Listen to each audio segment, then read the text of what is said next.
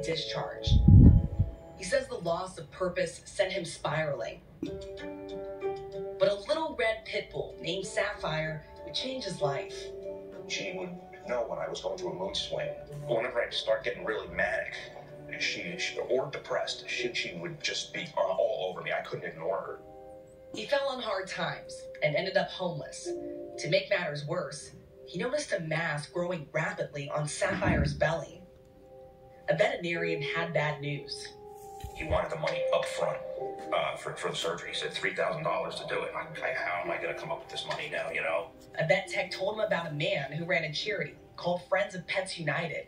She said, hey, look, I'll take your picture. I'll take Sapphire's picture, and I'll talk to this guy, Anthony, that I know, Anthony DeVolder, and he'll set up a GoFundMe. Did you ever meet Anthony DeVolder? Not face to face. Never met him face to face. How would you communicate? Mostly by text message.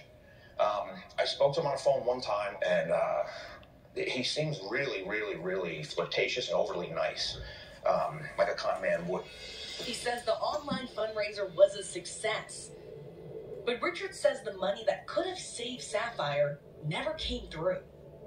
$3,000 was raised. $3,000 was raised. Did you ever see a penny of that? Not at all. No. All I saw was heartbreak and frustration.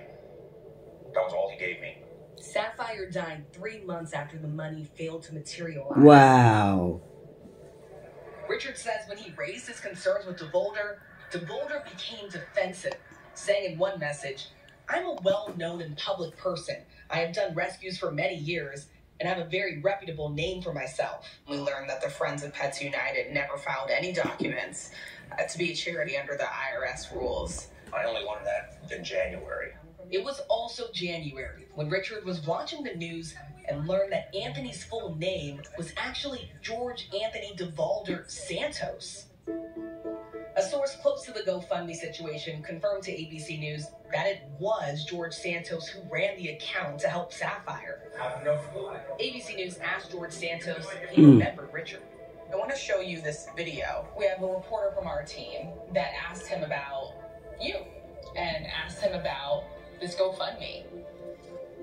I just want you to watch this video.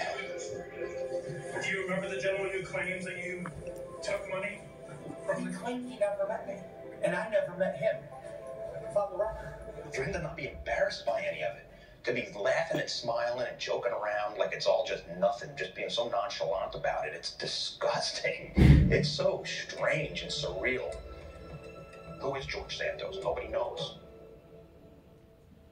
Our thanks to Rachel. For more on other famous fake-outs, including Anna Delvey and Elizabeth Holmes, plus a photo of Santos like you've never seen him before, watch Impact by Nightline, now streaming on Hulu.